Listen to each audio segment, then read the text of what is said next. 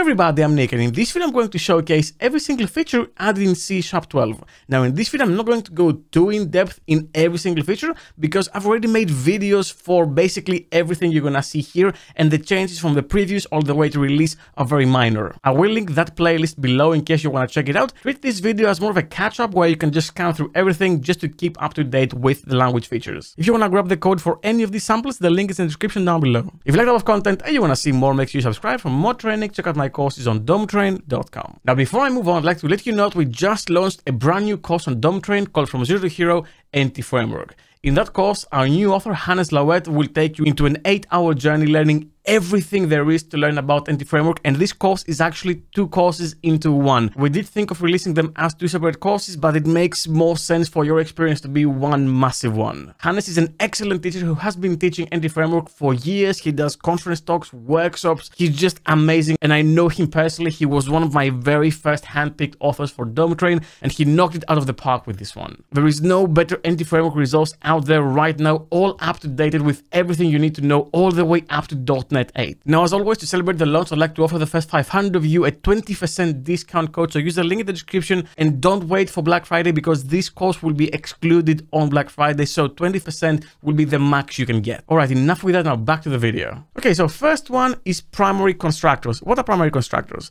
Well, it's a feature we kind of had in a way before, but now it applies to a different set of types in C#.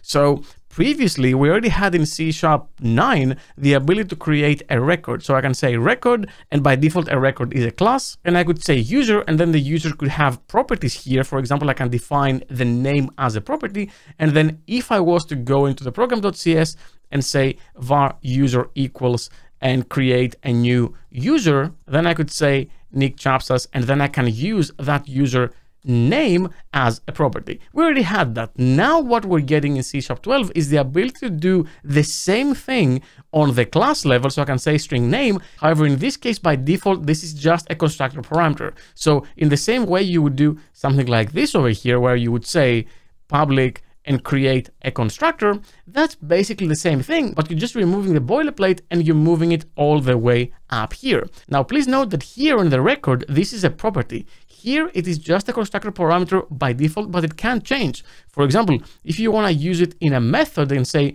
public void test, for example, and you want to print for some reason that name, then now behind the scenes, this is converted into a private field.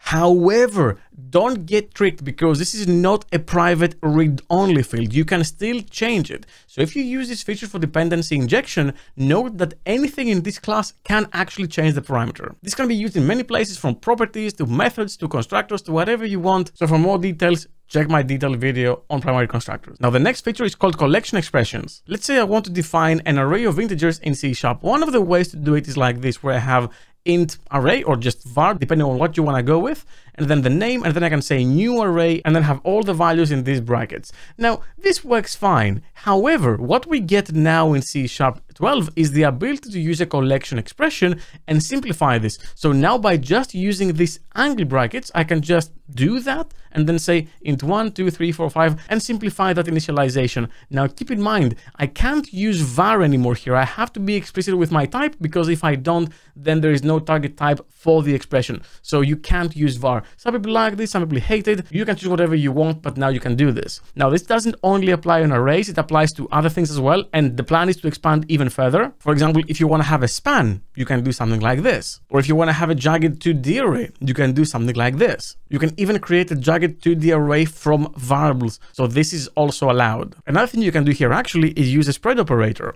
and turn this jagged 2D array to just a normal array. Now, in case you can't read this, the way this works is that the output here will be 1, 2, 3, 4, 5, 6, 7, 8, and 9, just all in one array. It's a very handy and very nice feature. It's kind of unfinished, and the reason why I say that is because the plan was to also have this for a dictionary. However, this did not make it in C# 12, but we did kind of get an unofficial feature, which is a way to define an empty dictionary. So let's say I want to define a dictionary. Here, I'm going to give it a name. I can do this to define an empty dictionary, and I say new dictionary and all this. I can also use just the new keyword without having to specify the type, and this will also work. But now in C# 12, if I want to define this dick as an empty dick, why am I like this? Then all I have to say is use empty angle brackets and this will work. It's basically the same thing as new dictionary. Now next we have ref read-only parameters. Now I want to preface this by saying this feature is basically added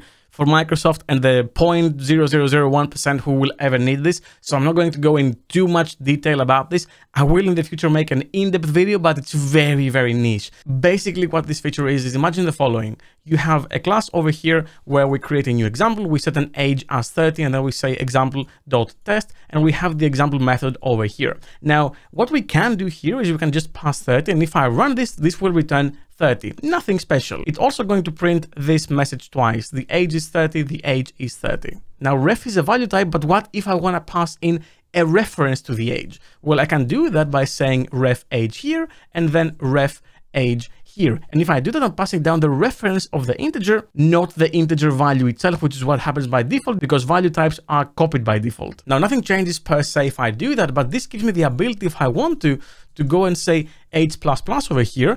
And if I do that and I go ahead and quickly run this, then as you're going to see, the code will execute and I'm actually going to increase the reference of the integer, not the value itself. So the effect will be applicable outside of the method. Previously, we would actually prevent this by using the in keyword. So I can say int age, and this will give a compilation error saying you can't do this. Now in C#12, what you can do is you can actually use the ref read only keyword combination, and this will give you the same experience on the surface. Now, since we had it, why did we re-add it with 2 keywords instead of 1? Well, the explanation is a bit complicated, but basically APIs who capture and return reference from the parameters would like to disallow our values, write values, and also enforce some indication on the call side that the reference is being captured. The next feature is called default lambda parameters, and it's a very nice quality of life feature. Let's say I have a lambda over here where I say int age Nick is age 30.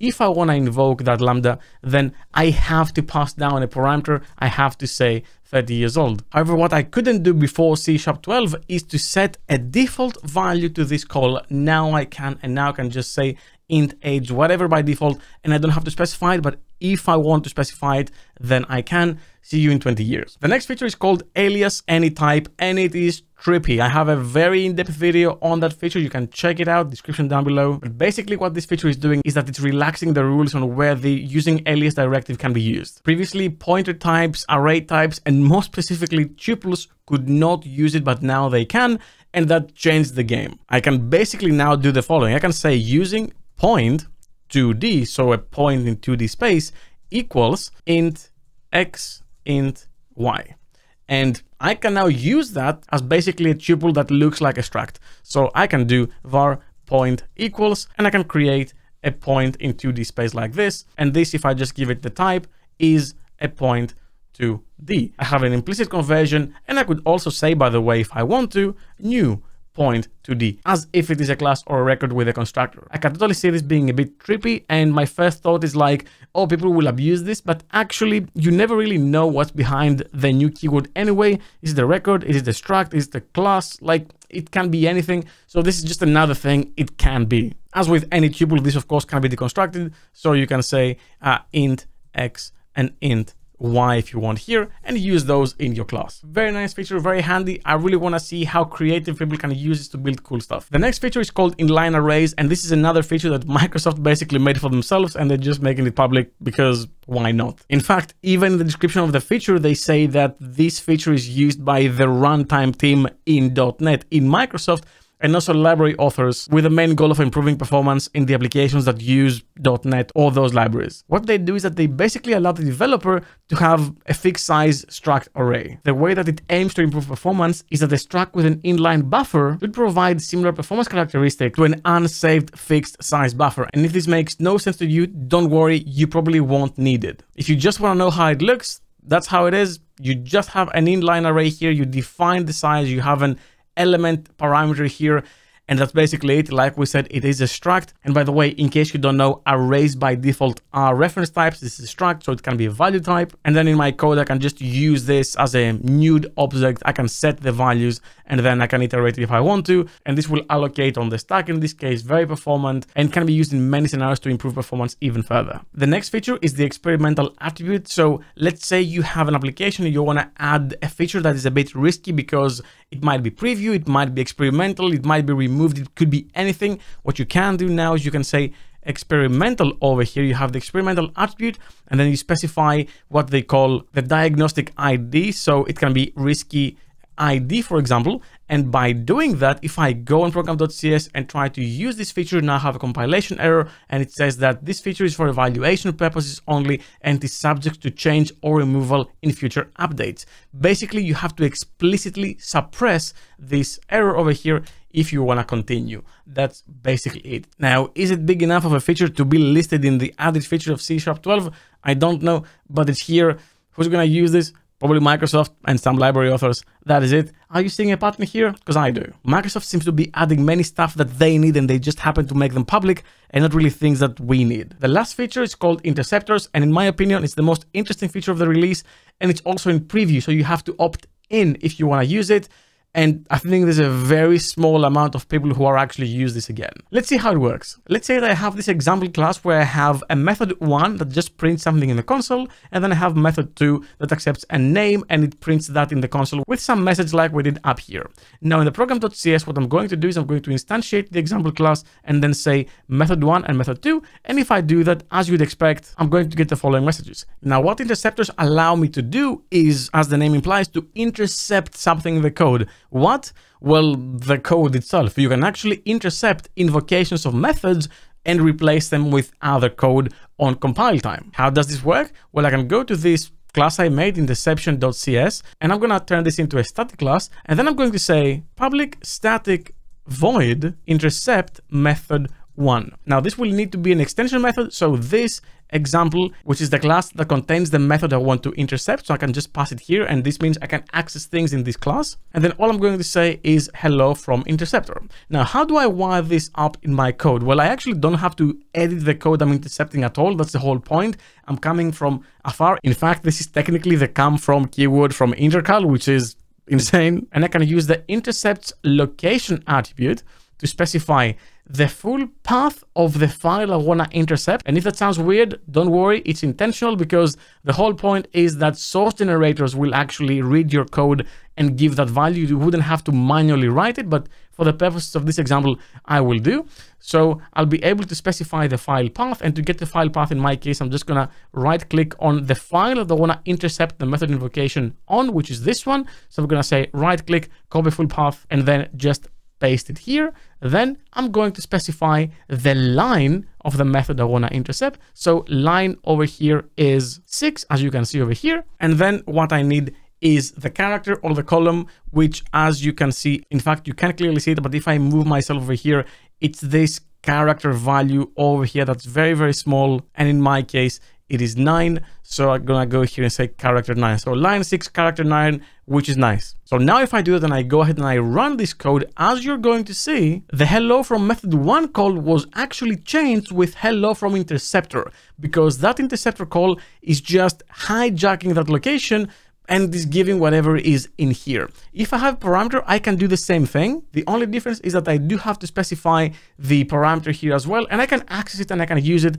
And if I do that and I say run this, then as you're going to see, I'm going to get hello from interceptor Nick. And that is it. You are now caught up with C# 12. Please leave a comment down below and let me know what you think about this release. What's your favorite feature? What's the one you're going to use? What's the one you don't care about? And please tell me what you think about the approach that Microsoft has with launching new features, which is basically features that they need, that they just make public to us, but we probably don't need them or won't use them. Many of the ones I showed you, we probably won't be using. We won't be using ref read only. We won't be using inline arrays, and we won't be using experimental or interceptors, I don't think, at least not directly. I'm glad we're getting new features, but I'm a bit mixed on the feature set, especially for an LTS release. Well, that's all I have for you for this video. Thank you very much for watching, and as always, keep coding.